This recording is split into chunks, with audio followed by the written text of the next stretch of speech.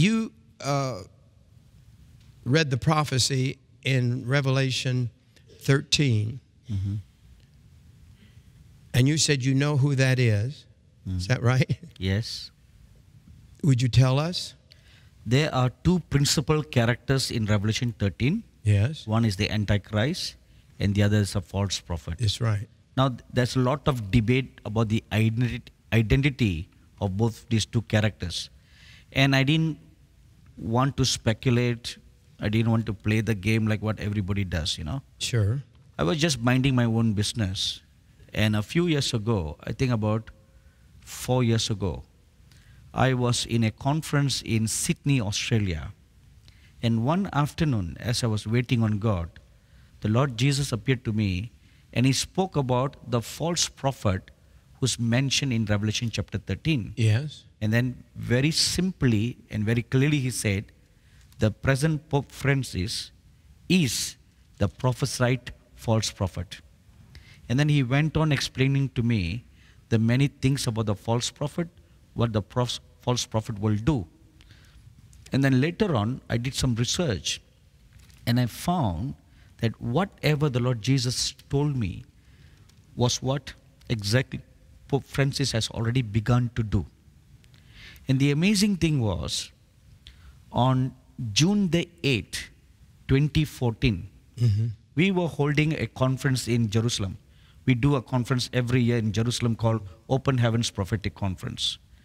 And on that particular date, the Pope Francis had invited the President of Israel, Shimon Peres, and the President of the Palestinians, Mahmoud Abbas, for a prayer meeting in the Vatican. So the three men represented the three major religions of the world: the Jews, the Muslims, and the Christians. On that particular day, when they were gathering in Vatican, a meteor flew very close by Earth. And NASA nicknamed the meteor the Beast. So that confirmed what the Lord revealed, that the false prophet, the beast that is mentioned in Revelation 13, is the Pope.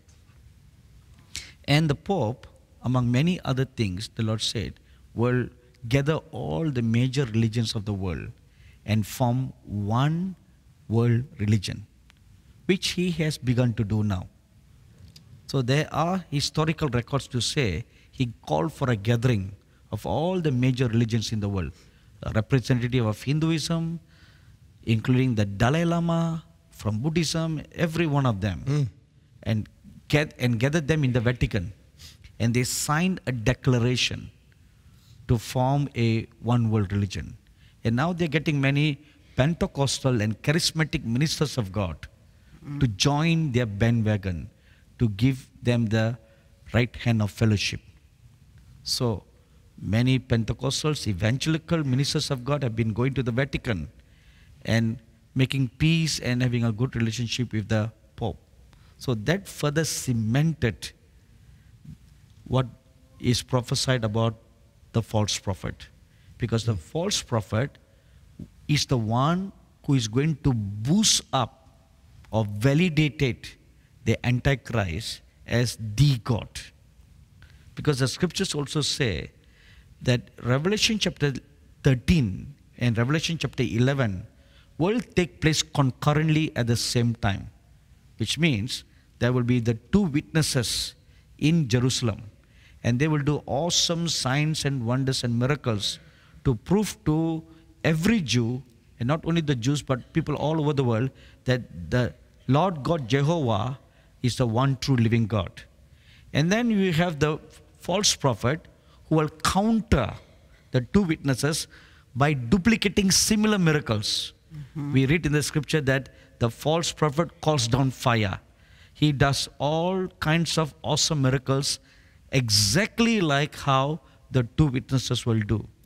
So a bystander looking at these two works will be forced to question, like how it took place in the days of Moses in Pharaoh's court.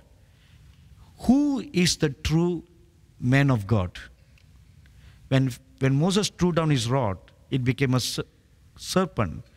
And the magicians duplicated that miracle. Exactly the same.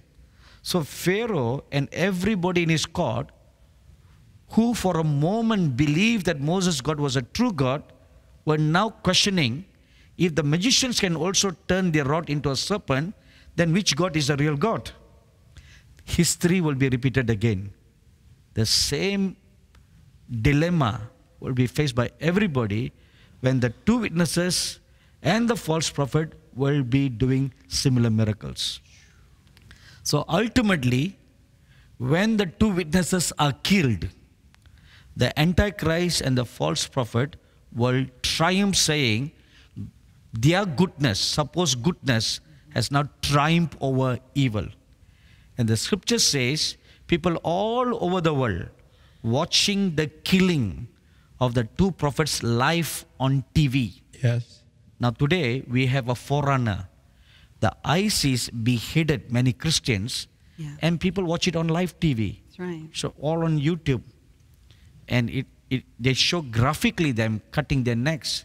So this will be repeated again when the people all over the world will watch this event, and they will come to believe that the Antichrist is greater than the God that these two witnesses preached about. So they will shift their allegiance to the worship of the Antichrist as the God.